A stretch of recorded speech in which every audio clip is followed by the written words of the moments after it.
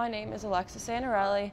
I'm a psychology major and I'm interning with the Philadelphia Phillies MLB organization this summer. I'm working in the marketing department and I have to work with a team this whole summer as a promotional intern.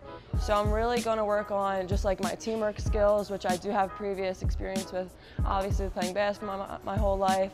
Last year I worked with the Phillies with my first year in their ticket sales department, and that was really fun and exciting.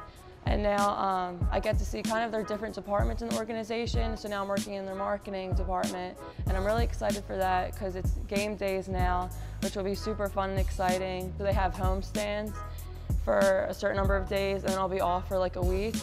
So I'm still going to work out on the days that they play. Obviously, they're not going to play all day, but it'll really be, I'm lucky enough to get to have those days off where I get to focus on my working out schedule. I can go to the gym and then go to a basketball court if I wanted. I think it's important to intern as a student now because just so you can get your foot in the door to set up your career later.